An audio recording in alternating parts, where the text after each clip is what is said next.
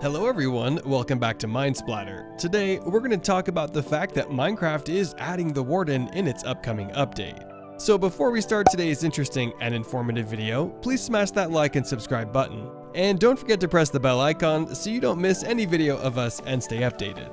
We make videos like this every week, so make sure to stay tuned with us. So, let's start with our today's video. The Warden is an upcoming hostile mob in the 1.17 Caves and Cliffs update. The Warden will be the first blind mob to be added to Minecraft. Instead of following the player normally, it uses these skulk-like sensors on its head to detect vibrations. A good defense to use in order to avoid fighting the Warden is to sneak or throw projectiles such as snowballs or arrows to distract it, which was shown during the Minecraft Live 2020 event. It was shown in the reveal that the Warden will be attracted to projectiles that produce a sound. However, fighting the Warden is not recommended as it does a lot of damage. Mojang developers also stated that this mob is not meant to be fought, but rather is meant to scare players. The Warden seems like it gets faster when attacked, and it deals so much damage that it can kill a player wearing full netherite armor in 2 hits. Any weaker armor or no armor will result in the player being killed in 1 hit. Wardens do not use traditional mob spawning mechanics. When a Skulk Shrieker is activated 3 times and there isn't another Warden within 48 blocks and the light level is lower than 11, a Warden emerges from the ground. Up to 20 attempts are made to spawn a Warden within a 11 by 13 by 11 box centered on the Shrieker. Wardens require a light level of 11 or lower to spawn. The Warden despawns by burrowing into the ground if it is not agitated and has not detected a vibration in 1200 ticks, 1 minute. The Warden is completely invulnerable while emerging or burrowing, including damage from kill, though it can still be pushed by entities, pistons, and liquids. The Warden won't hear the player if they sneak past it, but if the player attacks it enough, it will lock onto them and won't get distracted by other noises.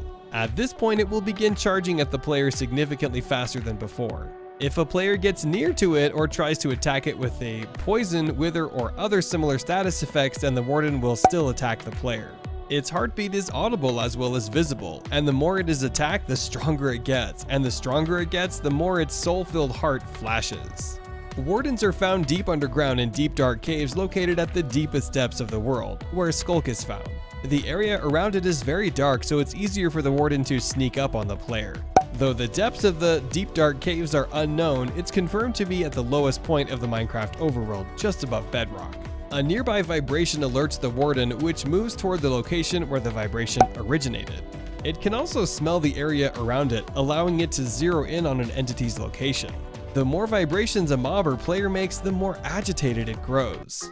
The souls on its chest creates a low throbbing heartbeat sound in tandem with the darkness effect. The animation and sound speeds up gradually as the Warden becomes more agitated.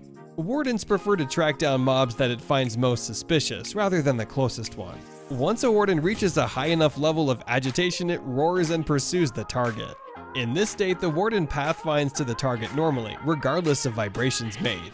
If a mob or player collides with the Warden or attacks it first, the Warden immediately enters its angry state. The Warden tracks down and attacks all other mobs, excluding other Wardens. The Warden can also follow vibrations made by non-mob entities such as projectiles or minecarts. After 60 seconds of being calm and not detecting any vibrations, the Warden burrows back into the ground and despawns.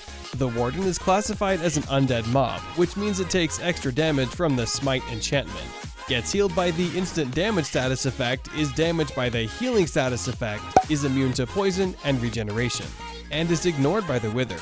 However, unlike some undead mobs, the Warden does not burn under direct sunlight. The Warden's attack disables shields and deals an exceptional amount of damage, enough to instantly kill a player wearing full netherite armor on hard difficulty. Wardens can fit in a 1 block wide by 3 blocks height corridor due to their hitbox. This allows them to chase entities pathfinding precisely even on small gaps, such as cave corridors. The Warden is meant to be a natural disaster that is almost impossible to kill and best avoided. Killing a Warden doesn't count for the Monster Hunter advancement, nor is it needed to receive the Monsters Hunted advancement. Previous names considered for the Warden were the Stalker and the Hallowed. The Stalker iteration was tall, asymmetrical, and had a glowing core. It occurred in totems throughout the Deep Dark. The Stalker would stand completely still to trick players into taking its core and aggravating it. and could transform into a 1-block high form to prevent players from digging away. That iteration, specifically its appearance and transformation mechanic, felt clunky and was more funny than scary, which is why it was scrapped. The Hollowed was designed with the intent of inciting tryphobia and had white flesh with holes in it. That iteration was deemed too gory by the developers and had to be toned down. In the 6th episode of The Secrets of Minecraft, it was jokingly revealed that the Warden's personal name is William, similar to how the Ender Dragon, the Wither, and player characters all have personal joke names. The word was also jokingly broken down into words war and den. What did you guys think about today's video? Make sure to let us know in the comment section below. And let us know what you think about the Warden. Anyways, that is it for today's video. I really hope you enjoyed the clips and my continuous commentary. Don't forget to hit the thumbs up button right below this video, and I'll see you guys in another amazing and interesting video. Bye everyone.